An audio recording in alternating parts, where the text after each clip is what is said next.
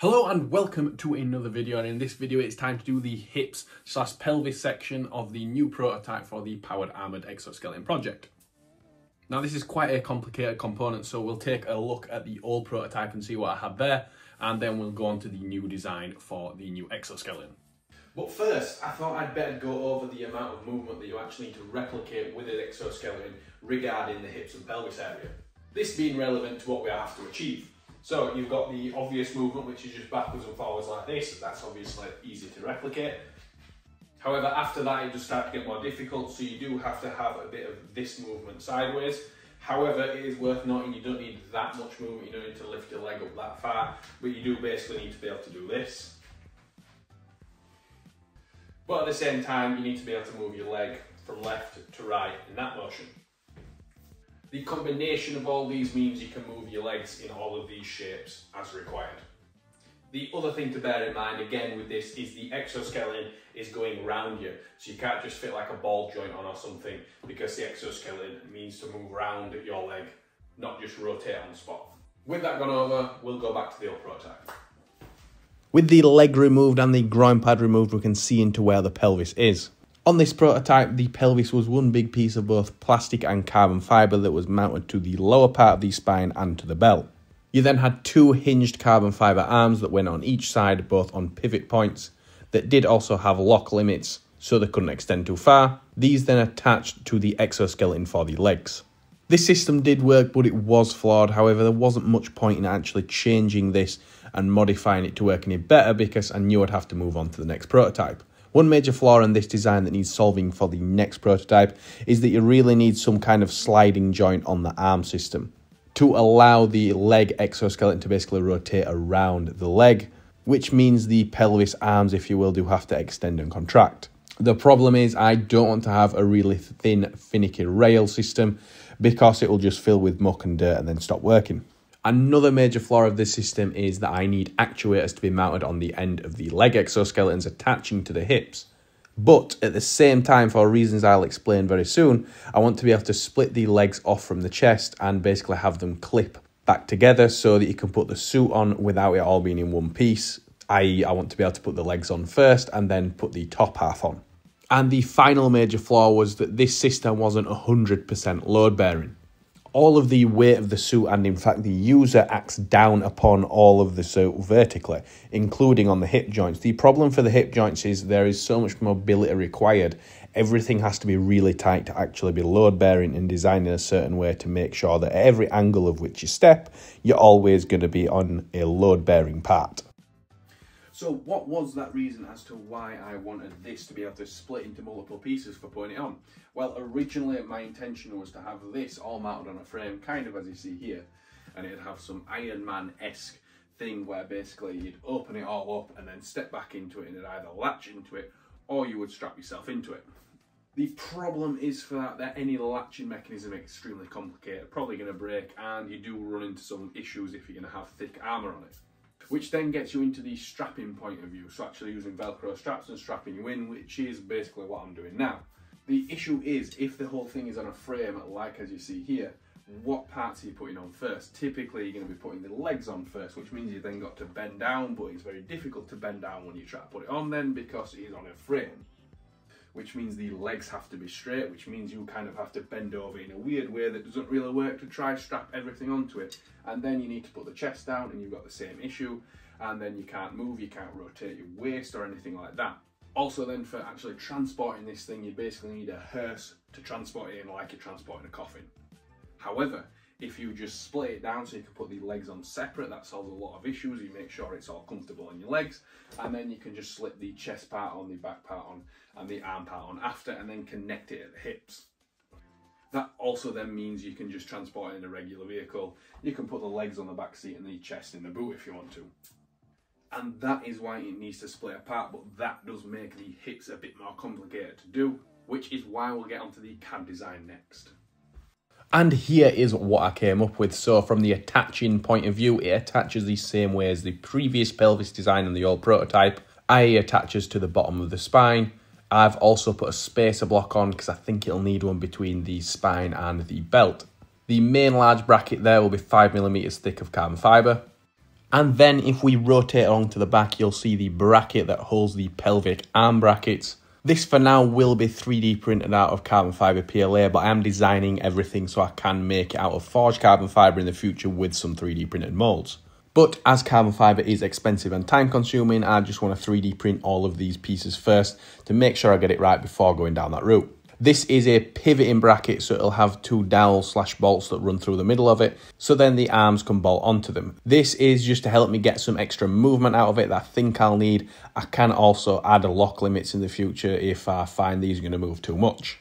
But just having a stationary bracket I don't think will add enough movement. Speaking of which, the arms will be printed out of carbon fibre PLA, but I have made it so I can put carbon tubes over the end, make the T-piece brackets out of carbon tubes, and then wrap the bend in carbon fibre once that I know all of this is correct. That will also help to make sure that the joins in these arms will actually be strong enough for the testing. The next part is both the actuator attachment point, as well as a multi-directional pivot, as well as the actual attachment point for the legs. The idea being that it can pivot back and forth on this T-bar, while also being able to rotate in the shaft and provide movement that way. The T-bar will of course then be attached to the actuator, which will be attached to the rest of the exoskeleton brackets for the legs, which mean the legs can then be fitted onto the operator, and then the shaft can be slid into the pelvis pieces when you put the top half of the suit on. And once all of this is strapped up and in place, the shaft is long enough to make sure that none of this comes apart and it all stays secure and tight to you, while still actually providing extra movement with the shaft being able to slide in and out to a degree. All of these joints combined and working in unison should mean that there is enough movement in all of this to allow the leg exoskeleton to move around the operator's leg. Each little joint providing a bit more of a different angle to allow a rotational movement, despite the fact part of these are just straight bars, while at the same time being completely vertically load bearing, meaning the weight of the suit will never be on the wearer, while at the same time reducing complicated parts and reducing parts that won't work once they've got dirt and dust in them. Or at least that's my theory anyway. Now that I've gone through all of that, it is time to get all these parts printed, get the carbon fibre machine, get it all together and see what it's actually like on the exoskeleton that we've been building in the previous videos. Oh, and if you like these type of out there projects, please feel free to like and subscribe. We've now got the pieces 3D printed and I'm going to start with the arms. So while there will be carbon fibre tube put over this at some point, which we have the tube here, I'm not 100% sure whether these arms will be completely the right size yet, and I'm not going to know until I've got the legs on. So I'm going to try to save as much of this expensive carbon fibre tube as I can and leave this one out, as it does just slip over the end. However, I do need to put it on this end, as you can see with how this attaches. Once this is bonded on, I won't be able to put the carbon fibre tube over it, so I need to put the tube over this end and on this end and then attach it together, which we have one that I've made earlier. We've got a tube cut out here that goes over that centre 3D printer piece with the hole that should just about line up there. And then this other carbon fibre piece that I've had to hand cut, which just about lines up as such, so that when it is all pressed together, you can see how it fits pretty well, and I'll just be putting some epoxy resin in that to hold it in place. In the future, I will wrap this joint in carbon fibre to make sure it's as strong as possible. However, for now, just gluing the joint will be good enough. Next up, we have the pivoting mount for the actuator hubs. So you see how these printed pretty well, quite smooth, and you can also see how if I make these out of forged carbon fibre in the future, you can imagine how it's all curved and can basically sit down into a mould like that with a flat piece over the top. So we'll be putting in one end of the shaft like so, and then fixing the other end of the shaft onto the end like that, and then putting a bolt through the centre hole and through the end of the shaft once I've drilled it out to the right thickness. Which we can look at this one that I prepared earlier. It does fit in pretty well. If anything, I can tighten these tolerances up a bit more. One thing that I didn't think about that is an easy fix is the bolt that's going through here, the button head bolt, does clash a little bit on that side. However, this will be good enough for testing, and I'll just have to get some countersink bolts to fit down there that I'll probably forget to order, like all the other bolts I forget to order. And you can see how that now fits down the shaft like that. You get the movement that way, you get some extension and contraction that way, and then you also get that pivot. Next up, we have the carbon fibre bracket, a fair chunk of 5mm. Should definitely be strong enough, can always double it up in the future if needed. So we'll get the spacer block mounted on to there, and then we'll get the mounting bracket for the arms, which will bolt onto there. And then the arms will then sit through the middle.